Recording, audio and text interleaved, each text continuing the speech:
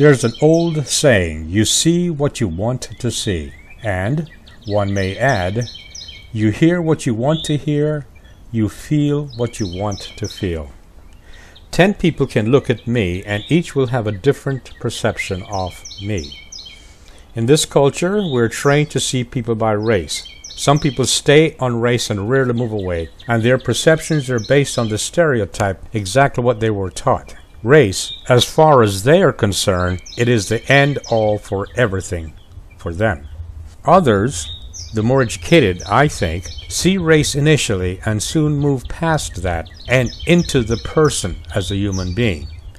Hair color, eye color, skin color, height, weight are all accidents of birth. But the person and personality is a product of self-awareness and enlightenment. The superficial gives way to the created. That is, the person created by the individual dominates.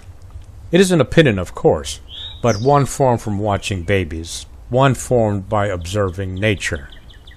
Babies are not born to hate, they are taught to hate. Babies are not born with prejudices, they are simply taught prejudices. Babies are all born to be natural and to be naturally beautiful. The corruption of their persona is the product of their parents. In nature, everything is beautiful. It is all in the eyes of the beholder. This video is all about moths, butterflies, and flowers. Each frame is different, and yet, in my eyes, each frame is beautiful. I spend a lot of my time around nature, around moths, butterflies, and flowers. I do so as reminders that each and every one of us were born to be beautiful. To, in fact, love each other as we are, the naturally beautiful people that we are.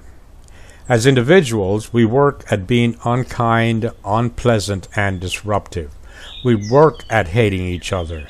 The mechanism for such discriminators are the result of many hours of practice, all based on perceptions. In getting back to nature, I see things the way they really are, and I embrace the beauty of it all. So, what's the point of all this? Choice. We're naturally beautiful people, or we can choose and practice not to be. It is no more complicated than that. As for nature, as you look at this, you also have a choice. You can either choose to see beauty, or you can insist on seeing flaws. I see beauty. What do you see?